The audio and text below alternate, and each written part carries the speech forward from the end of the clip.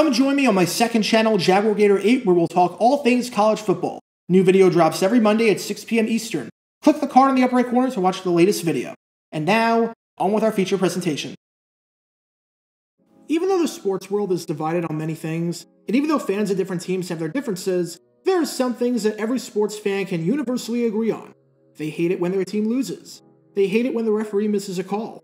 They hate it when they buy tickets to an event, they arrive at the venue, and because of the weather or some other circumstance, it gets moved to the next day. And when it comes to broadcasts, I think it's safe to say that they absolutely hate watching games on tape delay. No one likes watching games after they happen, commercials and all. If you give someone the option to watch a game in real time or on tape delay, and we're assuming that the game is taking place at a reasonable hour, I'm sure literally every single person would say real time. And it makes perfect sense as to why that is. No one likes being spoiled. No one likes watching things on a delay. No one likes not being in the loop. But what you might not realize is that for years, and I mean years, when it came to Monday Night Football games taking place in Seattle, that's exactly what happened. And in 1983, a giant controversy erupted when this controversial broadcasting practice backfired in spectacular fashion, causing a ton of people to have the result of the game get spoiled. This is the story behind one of the biggest broadcasting controversies, especially on the part of an affiliate, in the over half-century-long history of Monday Night Football. Before I talk about the controversy in question, we need some context to understand how the game was going before the spoiler, and perhaps most importantly, why the heck this practice even existed in the first place. And I have to note before going any further, that in no way whatsoever was this an industry standard practice. When Monday Night Football started at 9 o'clock Eastern back in the 1980s, the starting time was not staggered across the country. The game started at 9 o'clock Eastern, and in 99% of the country, you were watching it at 9 o'clock Eastern. However, for some reason, if you lived in Seattle, this was not the case. Even though the game would start at 6 o'clock local time in real life, you would only see the game beginning at 7 o'clock, with whatever you're seeing being 1 hour behind what the rest of the country was seeing. There was an exception made if the Seahawks were playing on Monday Night Football. Otherwise, you were straight out of luck if you wanted to watch it live. Why did Seattle's ABC affiliate, KOMO, make this seemingly bizarre decision when no other affiliate in the country outside of the sister station down in Portland, Oregon, do the same exact thing? Well, as you probably guessed, it all comes down to ratings. Now don't get me wrong, there were a ton of people opposed to this practice, and a ton of bars would make money off of this seemingly outdated tape delay practice, as they would use the satellite feed to show the game live. However, it made sense to KOMO station president Pat Scott to show the game on a delay. As Scott said, in 1970, when ABC announced they would go with Monday Night Football, senior management looked at our program schedule. As a general rule, football doesn't make any sense at 6 p.m. And in some regards, he was right at the time to be hesitant. Remember, Monday Night Football was a gigantic gamble at first, and ABC aired it out of necessity because they were so far behind CBS and NBC in the ratings for the big three that they figured they had nothing to lose. Especially when you remember that people are still getting home from work at 6 o'clock, and when you consider the fact that the NFL never played games on weeknights before outside of extremely rare circumstances, it made some sense why some affiliates like this one wanted to wait until 7 o'clock instead of 6 o'clock to show the game. Plus, it's not like people could look up what was happening on their phones or on the internet, and it's not like tape delay was a new concept, as CBS aired NBA games on tape delay. Turns out, by Seattle airing the game on tape delay, the ratings were pretty big. Now this could be your classic case of correlation not equaling causation, but KOMO's strategy was that if it ain't broke, don't fix it. Scott emphasized that it fit the affiliate's core values to show the news over Monday Night Football live, saying, "We have a long-standing commitment to provide national news at 6 and local news at 6:30. There are a number of people who come home and turn to us for news coverage. There was a strong concern that we carry out our then very strong mandates. It wasn't fair to deprive people who wanted to watch their news."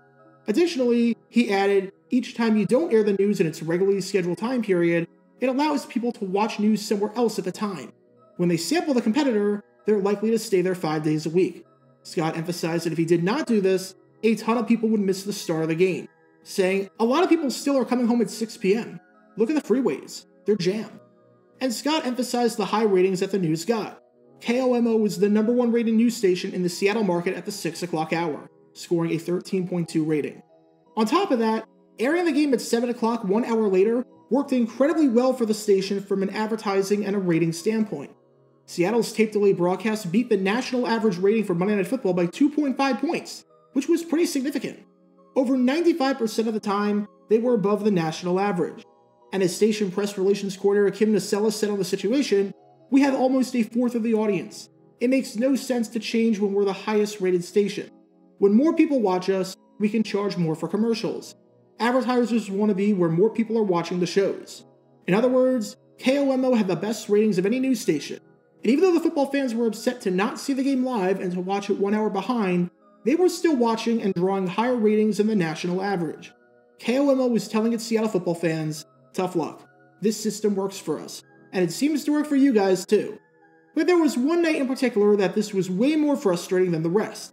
Because during one of the most anticipated Monday Night Football games ever, a ton of people in one of the largest TV markets in the country were spoiled in a disastrous way, in about the worst way possible. September 5th, 1983. It's week 1 of a brand new NFL season, and we're at RFK Stadium for this NFC East rivalry, and one of the biggest rivalries in all of football at that, between Dallas and Washington. This was the first nationally televised game of the season, and let's just say that the schedule makers could not have picked a better and more anticipated first game than this one.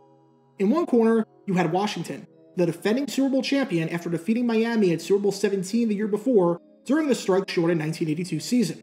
You can learn more about their Super Bowl win and the forgotten play that won them the game by clicking the card in the upper right corner. And in the other corner, you had Dallas, the most popular team in the country. The Cowboys have made it to the NFC Championship in each of the past 3 seasons, and were consistently a threat as long as Tom Landry was calling the shots. If you go back to Week 12 in the 1981 season and look at the two teams and their combined records, excluding the games that they played against each other, where someone had to win by default, you get two teams that were combined 26-5 for a winning percentage of just under 84%. And since that week, the only 2 games that Washington lost came against none other than the Dallas Cowboys. In other words, if you were a football fan, you were circling this date on your calendar with the brightest and heaviest red marker you had at your disposal, because considering the circumstances, this might have been the most anticipated Monday Night Football season opener of all time. Early on, it seemed like Washington was picking up right where they left off, as just like the last meeting in the NFC Championship, where Washington played great defense in the first half and built up a double-digit lead, they did the same thing here. The hometown Washington crowd wanted to celebrate their Super Bowl title and wanted to get on their feet. And they were able to do that when on the very first drive of the game, Washington was able to drive down the field thanks to some nice gains from Alvin Garrett and John Riggins. Washington settled for a chip shot 23-yard field goal from the reigning MVP, their kicker, Mark Mosley, who you can learn more about by clicking the card in the upper right corner. After the Cowboys go 3-and-out on back-to-back drives, with Washington playing great defense and forcing pressure against the run and the pass, Washington ends the quarter by jumping out to a 10-0 lead. Quarterback Joe Theismann was able to get Washington in the red zone on a nice throw up the middle to Alvin Garrett. Jake Gibbs wanted to get this kid, and that little monkey gets loose, doesn't he? And then a few plays later, as was seemingly tradition by this point, eventual Hall of Fame running back John Riggins punched it in from 1 yard out. The Cowboys finally got on the scoreboard on the ensuing drive when Rafael Septien hit a 26-yard field goal to make it 10-3. However, it was very clear that Dallas was struggling big time offensively. They got into field goal range on this great 77-yard run by eventual Hall of Fame running back Tony Dorsett. Take that run out, and they finished the first quarter with -2 net yards of offense, along with less than 4 minutes of possession and a quarterback in Danny White who was 0 for 5. And it didn't help matters much when Washington got the ball back, immediately proceeded to drive down the field with some nice runs and big throws by Theismann to Rich Walker and Charlie Brown, and retake a 10-point lead. Tack on another field goal on the next drive set up by some great field position off of a giant punt return by Mike Nelms, with this kick coming from 39 yards out to make it 16-3. And then tack on another score by Washington, with this one coming on a 41-yard pass by Theismann to Charlie Brown. And it seemed like the route was on, as Washington was leading at 23-3 late in the second quarter. For most of the country when they saw this, they were in awe of what they were watching, and the absolute beatdown that was taking place on their screens. But in Seattle, there was a ton of confusion, because if there was ever a time for the tape delay procedure that KOMO had to backfire in spectacular fashion, it just had to be this game. Before I go any further, I want to emphasize what the weather was like in the Seattle-Tacoma area at the time where this incident happened. Because after this incident, our good friend Pat Scott that we mentioned earlier blamed the problem on atmospheric conditions. However, there seemed to be no problems whatsoever in the atmosphere. By the time Seattle was seeing what was unfolding in the second quarter, it was sometime around 8 p.m., since the game started at 6 p.m. in actuality and started airing in the area at 7 p.m. There were completely clear skies. The skies were so clear, in fact, that visibility reached over 25 miles. If we looked at the wind speeds, well, there was no wind whatsoever to speak of. It was somewhere around 3 miles per hour, which for all intents and purposes is nothing. It was a near perfect day. However, despite there being no clouds and no wind to speak of, somehow there was a problem with the atmospheric conditions that prevented KOMO from airing the feed to its viewing audience. The problem came while the people were watching the second quarter of the game, and lasted for roughly 10 minutes. After the interruption, the station issued an apology, and viewers got to watch the rest of the game. Alright, so on paper, this doesn't seem to be a giant issue, right?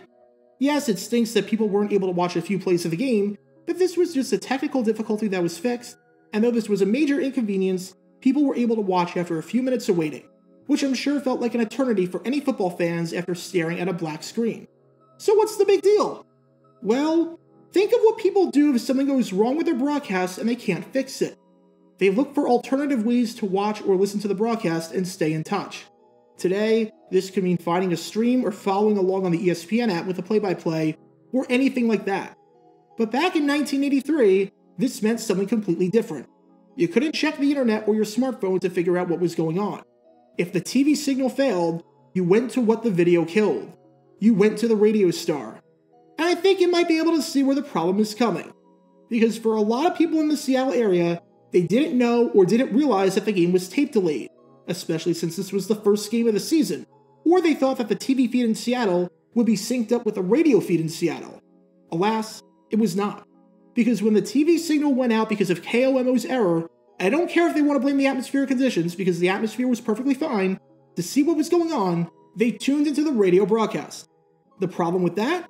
The radio broadcast was in real time, and was an hour ahead of whatever the heck the people in Seattle and Tacoma were watching at the time of the outage.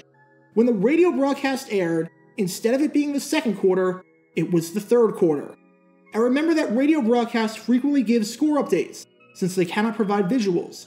So instead of Washington being up 23-3, a bunch of people were stunned to find out that out of nowhere, Dallas had scored 2 touchdowns to get right back in the game, as following a 75-yard touchdown pass by Danny White to Tony Hill, and following a 51-yard touchdown pass by White to Hill, it was now a 23-7 ball game.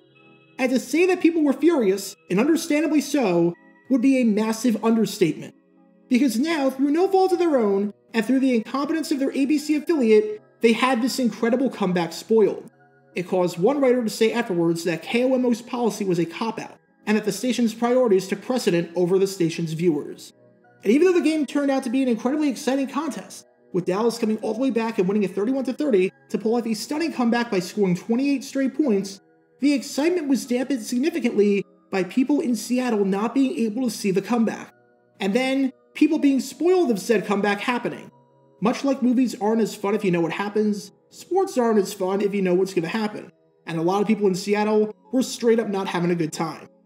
Even after this debacle, KOMO did not change its policy. The NFL, for some reason, did not force KOMO to change its policy, and did not mandate in its TV deal with ABC for the rights to broadcast the game that every network affiliate must air it live. And it wasn't until 1996 when KOMO finally decided to cave in and get rid of their quarter-century-long policy of tape delaying the game, with General Manager Dick Wierzynski saying that because of technological shifts and changes in viewing patterns, the delay was not serving the largest football audience. Translation, we were finally starting to take a hit in the ratings. Here's live footage of KOMO announcing their decision to finally air Monday Night Football games live, after over 25 years of not doing this, and more than a decade after one of the most disastrous local broadcasts of all time. It's what we wanted all along! But even though the struggle was finally over, it's insane that after this incident in 1983, nothing changed for over a decade until the affiliate's hand was forced by declining ratings and mounting pressure. Showing a game on tape delay makes sense if you want to get a primetime audience, and said primetime audience cannot receive that content in any way whatsoever beforehand, so the impact of the game being tape delayed is non-existent. On the other hand, showing a game on tape delay when your error causes people who want to follow the action to be spoiled and just have an entire hour of the broadcast completely ruined for them is downright disgusting. In Seattle, all the rowdy friends who were here on Monday night were here for an hour longer than they would have liked, and on opening day in 1983, saw far less of the game from an unsuspecting viewer standpoint than they wanted to. Get your official Jaguar Gator 9 merchandise by going to jg9shop.com, and be sure to like this video, ring the notification bell, and subscribe down below if you haven't already, as it helps the channel out a lot. And be sure to check out Twitch every Wednesday night at 9 p.m. Eastern for your chance to play NFL Trivia and win cash prizes. Link in the description below. If you want to see videos like this condensed down to 60 seconds, then follow me on TikTok at JaguarGator9. To see college football videos, subscribe to JaguarGator8. To see highlight videos of players throughout the history of the NFL, subscribe to JG9 Highlights. Also, special thanks to all of our Patreon supporters helping out the channel. Your support is greatly appreciated. So you can become a patron and request future video topics in the description below.